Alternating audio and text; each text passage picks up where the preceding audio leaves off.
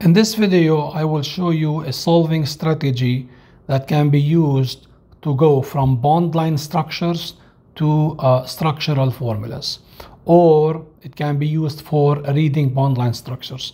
So since bond line structures will be used throughout the whole course, then you should know at each point in this structure, for example, how many carbons do we have and how many hydrogens do we have at each carbon.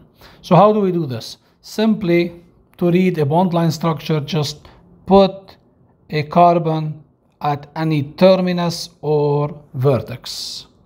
So for example, if I want to go over these examples, this is a terminal point, this is a vertex, so I can replace them by a carbon, single bond, carbon, carbon. So each vertex can be replaced by a carbon, and each terminus also can be replaced by a carbon. So for example, in this compound, I have 5 carbons. Let's move on to the second one. Again, we have C here and C here. So just copy the bonds as they are. Now here we have an oxygen, so we cannot put a carbon, so I'll just put oxygen. And then single bond. This is a vertex, so carbon goes here, double bond, and we have N here, so just put NH as it is, and then we have C goes here. We can do the last one, so we have point here, so this is C, another C here, triple bond, another C here, and then C, Br, and then C.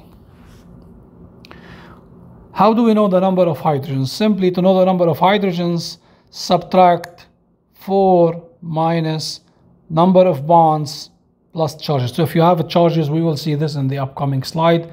You have to include them in your calculations. So for example, in this case here, we have this carbon here, this carbon here, we have 4 minus, we just have 1 bond, so 4 minus 1, that's a 3, and that's why we have CH3 here. At this carbon here, we have 4 minus a 3 bond, so that's 1, and that's why we just have 1 H here. Again, this is CH3 at, oh, by the way, I forgot to put a double bond here. Okay, so we don't have a hydrogen here. At this carbon, which is here, we have 1, 2, 3 bonds, 3 bonds, so 1 hydrogen is left. 4 minus 3 is 1.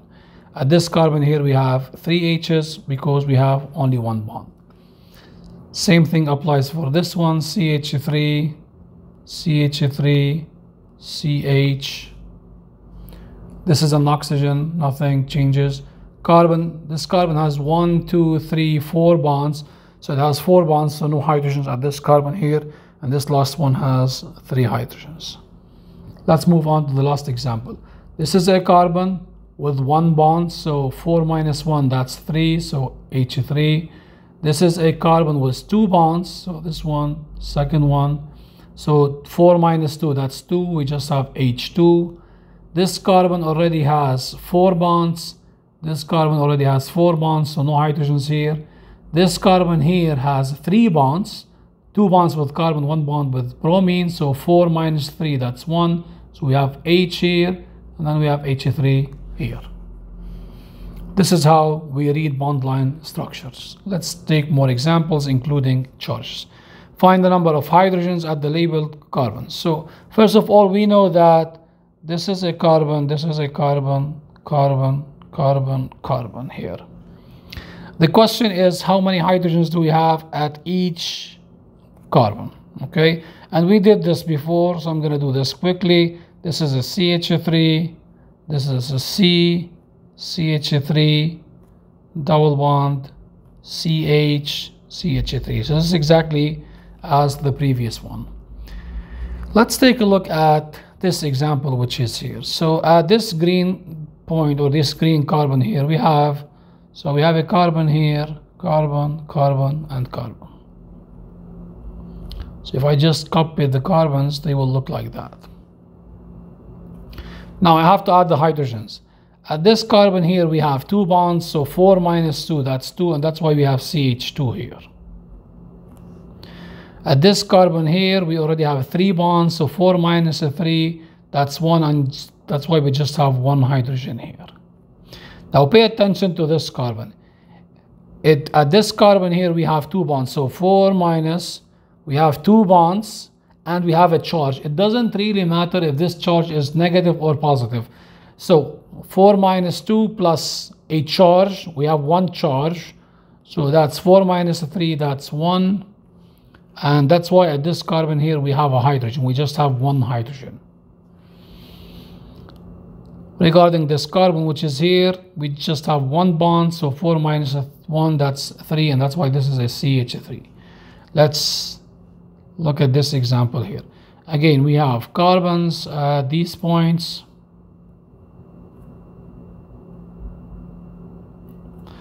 So these are the carbons. At this carbon we have 2 H's, 1 H. Again, look at this carbon which is here, which is this one. We have a positive charge. So we have 4 minus, we have 3 bonds plus 1 charge. So the total is 4 minus 4, that's 0. That's why this carbon doesn't have any hydrogen. This one has 3 hydrogens and this one has 2. Now, if you are wondering why don't we have a hydrogen if we have a negative charge or a positive charge, remember that, for example, in this case here, if your carbon, which already has 4 dots, is already making bonds with carbon from this side and carbon from that side, this means that it has 2 dots to connect them to hydrogens. If we don't have a negative charge, then this means that those 2 dots will be connected to hydrogens, such as in this case here, for example, where we ended up with H2. Now, if you have a negative charge, this means that your carbon gained an electron. So actually, instead of a single dot, we have a lone pair here. And that's why we have a negative charge here. And remember, this lone pair will not make bonds, so we just have 1 dot which is left to make a bond with hydrogen. And that's why at this carbon here, we only have 1 hydrogen. And the same thing applies if we have a carbocation. So for example, in this case here, so we have a carbon which is bonded to a carbon, carbon, and carbon. So we already used 3 of the 4 dots. Now this dot is left. However, since we have a positive charge at this carbon here, this means that our carbon lost 1 electron. If it lost 1 electron, this means that this doesn't exist anymore. And that's why we have a positive charge here, and we don't have any single electron to bond it to hydrogen. And that's why at this point, we don't have a hydrogen.